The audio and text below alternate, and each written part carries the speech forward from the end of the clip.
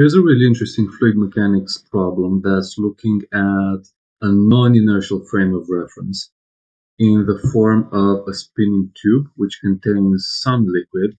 And what we're asked to find is the velocity of the emerging fluid with respect to the spinning tube. And if you'd like to see anything like this in the future, or if you have any suggestions for any problems that you'd like, then let me know in the comments. So for this problem, what I would do is um, before we try finding the velocity, I would first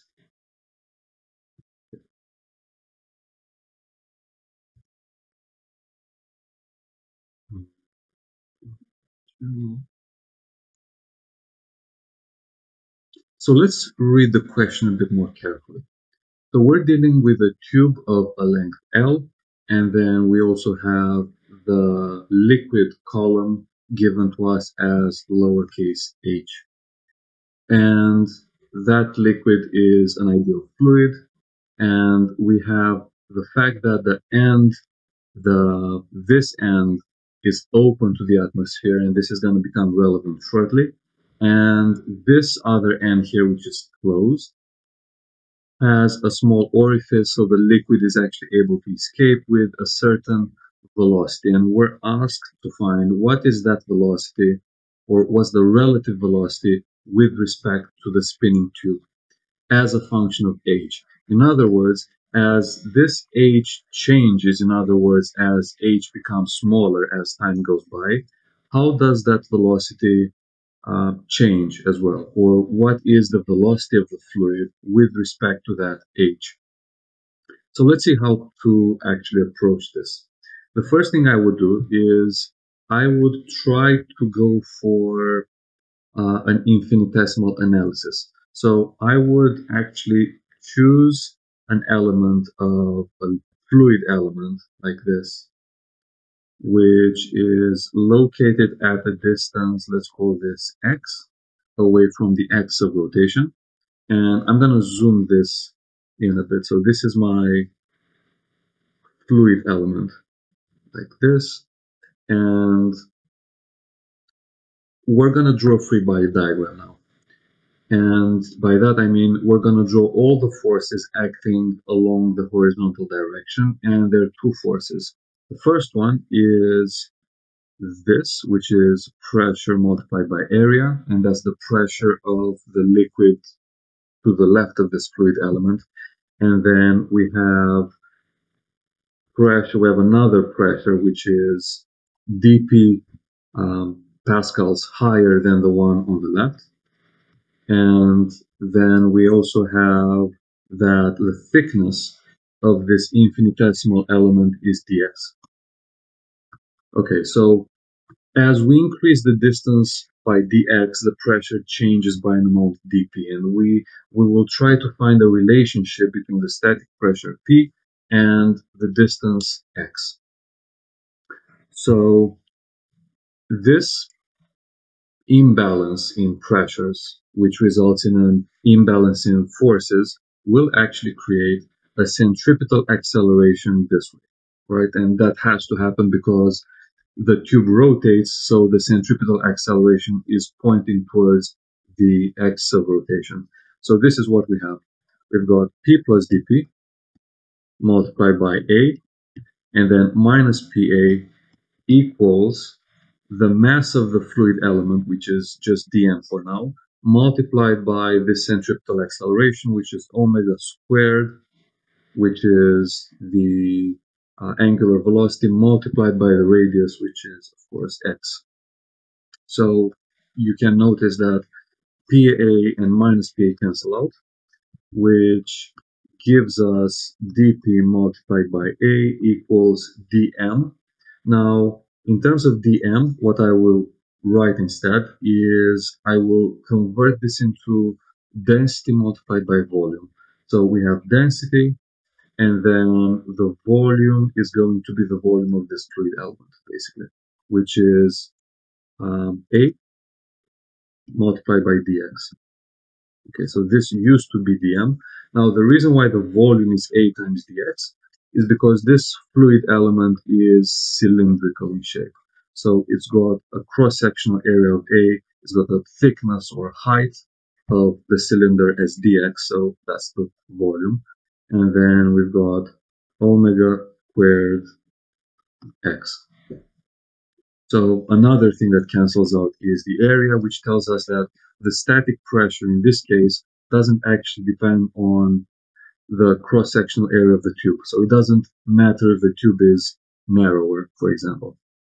So what this gives us is that dp equals rho omega squared and then x dx, which is a clear direct relationship between the pressure as well as the distance x away from the x of rotation.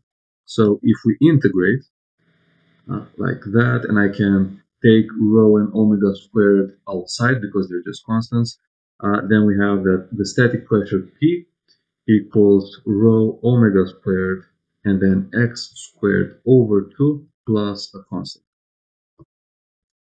So this is indefinite integration, which means that we end up with a constant of integration, which we have to find out. And we're going to find out this constant using some boundary conditions. And here's what we know. We know that this end of the tube is open to the atmosphere. In other words, the pressure here as well as here, here, here, or anywhere in this side, including the pressure on the left-hand side of the liquid column, is the same as the atmospheric pressure. So here's what we can write. At x equals, now remember, we're measuring our x from the axis of rotation, which means that this distance from here to here is, well, we know what that is. That's L minus H, because the tube has a length L, the liquid column has a length H, so we have to subtract the two of them, and that gives us the length of the air column, which is L minus H. So when x is equal to L minus H, the pressure is equal to the atmospheric pressure. So I'm going to substitute those in here, and that's going to allow us to find what C is. So atmospheric pressure equals, we have half rho omega squared, and that I have L minus H squared plus C. Okay, so now the C is PA minus 1/2 rho omega squared L minus H squared. Okay, so that's our integration constant. So I'll take this integration constant and I'll put it back in here, and that's going to give us pressure as a function of distance away from the axis of rotation. So we have pressure P equals, so if we rearrange this slightly, we have PA plus 1/2 rho omega squared x squared minus the remaining term, which is 1/2 rho omega squared L minus H squared, like this. So technically this problem can also be solved using Reynolds transport equation, but I'm going to find that velocity in a slightly different way. Now, normally we wouldn't really be allowed to apply Bernoulli throughout this or across this tube between 2 points, because this is not an inertial frame of reference anymore. But instead what I'll do is I will actually be able to get away with it, because the way in which I'll apply Bernoulli is as follows. So I will apply Bernoulli just before point P and just after point P. So if I try to sketch that somehow, we have, using this equation here, we can actually find what the pressure here is by substituting x with L, as you'll see in a second. And then I will be able to apply Bernoulli from here to here, and that's going to give us that velocity that we're seeking. So let's see how we can first find the pressure here. Let's call this point 1 and this point 2. So the pressure at point 1 can be found by substituting x with L, right? Because at this first green dot, your x is equal to the length of the tube, which is L. So P1 is PA, that's the atmospheric pressure, plus 1/2 rho omega squared. Now, normally it would be 1/2 rho omega squared L squared, but instead I'm going to combine everything and I'll factorize the 1/2 rho omega squared so that things become a bit more tidy, and I get this. Okay, so this is the pressure just before the water comes out through the orifice. And now I will apply Bernoulli between point 1 and point 2. So I will say that between point 1 and point 2, I'll apply Bernoulli. Bernoulli like this, and here's what we have. We have the static pressure at point 1 plus 1/2 rho the velocity 1 squared equals the pressure at 2 plus 1/2 rho v2 squared. Of course, normally there's some potential energy that we have to take into account, but in this case, we're just analyzing everything along this straight horizontal line, so there are no potential energy terms anywhere. Now let's see what each of those terms actually are. First of all, this is going to be approximated to 0 because the cross-section of the tube is much bigger than the cross-section of the orifice. So in other words, we'll say that the velocity of the liquid inside the tube is insignificant compared to how fast the liquid is coming out.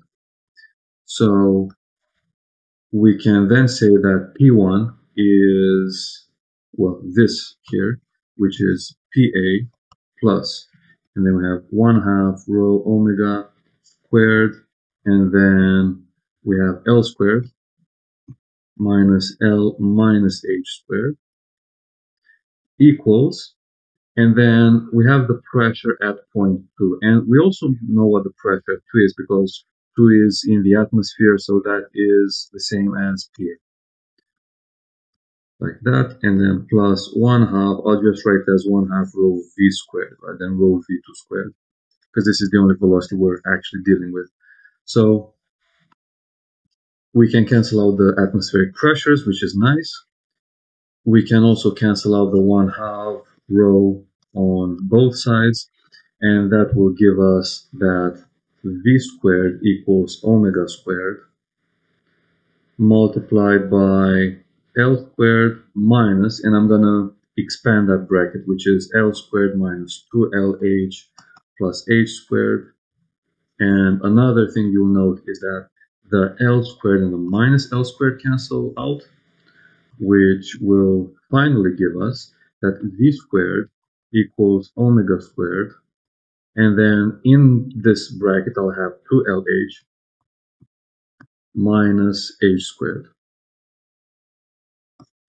So you can leave it like that, but what I will do is I will actually take out an H squared from the bracket. So that will give me 2L over H minus 1. So the final thing is to just take the square root of everything. So we have the velocity equals omega H square root of 2L over H minus 1. And this gives us the relationship between the velocity of the liquid that comes out as well as this liquid column H. So what you can do now is you can leave it like that, or you can plot the dependence between the velocity as well as H. So you can see how how the velocity of the emerging liquid changes with respect to H. And that's the end of the question.